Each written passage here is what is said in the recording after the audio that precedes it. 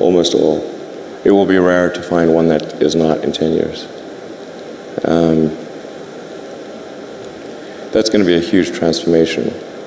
The other thing to bear in mind, though, is that new vehicle production is only about 5% the size of the vehicle fleet. So you think about how long does a car or truck last? And they last 15 to 20 years, so before they're finally scrapped. So new vehicle production is only roughly at most 1/15 of the fleet size.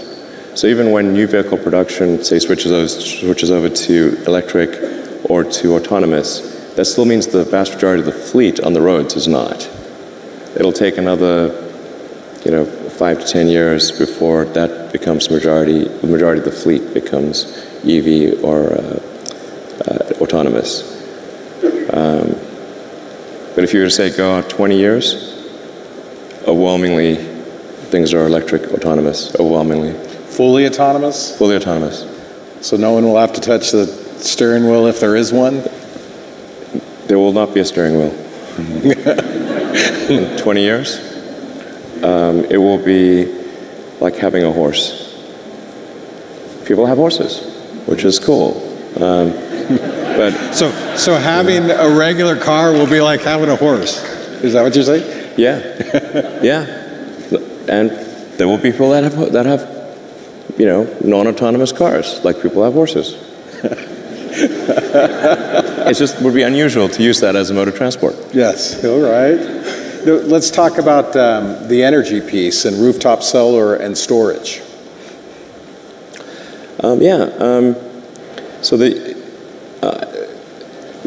First of all, it's important to appreciate that the Earth is almost entirely solar-powered today, in the sense that the sun is the only thing that keeps us from being at roughly the temperature of cosmic background radiation, which is 3 degrees above absolute zero. If it wasn't for a sun, we'd be a frozen dark ice ball. And the amount of energy that hits the sun, that reaches us from the sun, is tremendous. It's 99% plus of all energy that Earth has. Then there's this energy we need to use to run civilization, which to us is big, but compared to the amount of energy that reaches us from the sun is tiny. So it's very easy, it actually doesn't take much. If you wanted to power the entire United States with solar panels, it would take a fairly small corner of Nevada, Texas, Utah, anywhere. You only need about 100 miles by 100 miles of solar panels to power the entire United States. And then the batteries you need to store that energy to make sure you have 24/7 power is 1 mile by 1 mile. So one square mile. That's it. I showed the graph of or image of this where this is what 100 miles by 100 miles looks like. It's like a little square on the U.S. map. And then there's a little pixel inside there, and that's the size of the battery pack that you need to support that. Real tiny. So, Will, you talked about 20 years from now, none of us, well, some people will still be using horses or it won't be zero. Yeah, but it's so rare. So what will the energy piece look like? I mean, will there be transmission lines? Will there be a need? Yeah, I think there's use of energy is roughly divided into 3 areas. And they're more or less equal at a high level. There's about a third of energy is used for transportation of various kinds. About a third is used for electricity. About a third is used for heating. So if you want to have, and then of the electricity production, call it, something on the order of 10%, depending upon how you count it, is renewable. Maybe 15% today. So that means that there's a massive amount of solar that would need to be produced and connected in order to be fully sustainable. Because fully sustainable means you're tackling transport, non-renewable electricity generation and heating. So that means that will need to be a combination of utility scale solar and rooftop scale solar combined with wind, geothermal, hydro, probably some nuclear for a while, in order to transition to a sustainable situation, which means really for the most part massive growth in solar. And it's going to be important to have rooftop solar in neighborhoods because otherwise there'll need to be massive new transmission lines built. And people do not like having transmission lines go through the neighborhood. They really don't like that. And I agree. So you want to have some localized energy production combined with utility. So you want rooftop solar, utility solar, and that's really going to be the solution from a physics standpoint. That I can't see any other way to really do it. People talk a lot about fusion and all that, but the sun is a giant fusion reactor in the sky, and it's really reliable. It comes up every day. So if it doesn't, we've got bigger problems.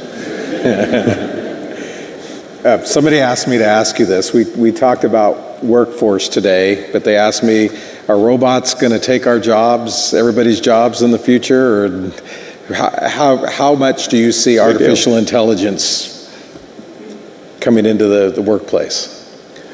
Well, first of all, I think on the artificial intelligence front, I have exposure to the very most cutting edge AI, and I think people should be really concerned about it. I keep sounding the alarm bell, but until people see like robots going down the street killing people, like they don't know how to react, because it seems so ethereal. I think we should be really concerned about AI, and I think we should. AI is a rare case where I think we need to be proactive in regulation instead of reactive, because I think by the time we are reactive in AI regulation, it's too late. And normally the way regulations are set up is that a whole bunch of bad things happen, there's a public outcry, and then after many years, a regulatory agency is set up to regulate that industry. And there's a bunch of opposition from companies who don't like being told what to do by regulators. Anyway, it takes forever. That in the past has been bad, but not something which represented a fundamental risk to the existence of civilization. AI is a fundamental risk to the existence of human civilization. In a way that car accidents, airplane crashes, faulty drugs, or bad food were not. They were harmful to a set of individuals within society, of course, but they were not harmful to society as a whole. AI is a fundamental existential risk for human civilization, and I don't think people fully appreciate that. It's not fun being regulated. It's not, it can be pretty irksome, but in the car business, we get regulated by Department of Transport, by EPA, and a bunch of others, and there's regulatory agencies in every country. In space, we get regulated by FAA, but if you ask the average person, hey, do you want to get rid of the FAA and just like take a chance on manufacturers not cutting corners on the aircraft because profits were down that quarter? I was like, hell no. That sounds terrible. So I think even people who are pretty extremely like libertarian free market, they'd be like, yeah, we should probably have somebody keeping an eye on the aircraft companies, making sure they build a good aircraft and good cars and that kind of thing. So, I think there's a role for regulators. That's very important. And I'm against overregulation for sure. But man, I think we better get on that with AI pronto. So there'll certainly be a lot of job disruption. Because what's going to happen is robots will be able to do everything better than us. I'm including, I mean, all of us, you know. Yeah, I'm not sure exactly what to do about this.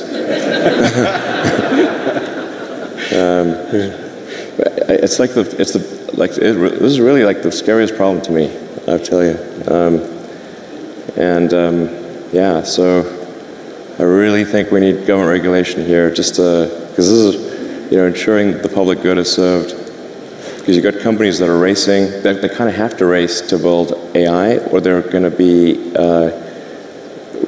made uncompetitive. You know, like essentially, if your competitor is racing to build AI and you don't, they will crush you. So then you're like, we don't want to be crushed. So,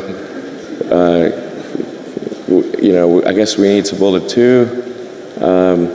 That's where you need the regulators to come in and say, hey guys, you all need to really, you know, just pause and make sure this is safe. And like when it's cool and we're convinced, and the regulators are convinced that it's safe to proceed, then you can go. But otherwise, slow down. But you kind of need the regulators to do that for all the teams in the game. You know, otherwise the shareholders will be saying like, hey, why aren't you developing AI faster? Because your competitor is. I'm like, okay, we've got to do that. Anyway, so it's like, I mean, there's like something like 12% of jobs are transport. Transport will be one of the first things to go fully autonomous. But when I say everything, like the robots will be able to do everything, bar nothing. Well, let's move back to you're rolling out the Model 3 this year, right? Mm-hmm. And how many orders? What is that going to look like? Yeah, it's going well on that front. We got, I don't know, more. I think like if somebody orders a Model 3 today, they'd only get it probably late next year.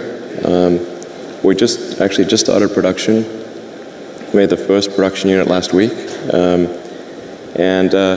The thing that is not well appreciated about something about cars and any kind of new technology is how hard it is to do the manufacturing. It is vastly harder to do the manufacturing by a factor of 100, like 100, than to make that car, to make one of something. Like, with maybe 50 or 60 people, we could make a prototype of practically anything in 6 months. Now to manufacture that thing, we need 5,000 people to spend, 3 years, and that's considered really fast. So manufacturing does this kind of S-curve where it's excruciatingly slow at first, and then it grows exponentially, but people tend to extrapolate on a straight line. So if it's real slow at first, they say, oh, it is real slow, look at that. They're only going to make 5 cars a week forever. Like, nope. It'll be 10 cars a week, then 20 cars a week, then 40 cars a week, then 5,000 cars a week eventually. It just grows crazy fast. So we're hoping to get to something like 5,000 cars a week by the end of the year. Well, I wanted to give an opportunity for some of the governors to ask questions and perhaps some audience questions. I was told that you'd be willing to do that. Great. So, governors, any questions for Elon? Governor Scott. Well, thank you very much. We in Vermont have partnered with Tesla in terms of a power pack in our homes, and it's for $15 a day. You can rent this for 15 years, and it'll carry power as a backup generation device for 12 hours, and it's been really, really interesting from my perspective. But I'm curious about vehicles and where we're going in the future, or how far in the future do the cars themselves become the charging device, like the roof and deck lids and hood, or do the batteries get so efficient that you don't need that, and then you just power up for a week or something like that? Where are we going in the future with battery storage?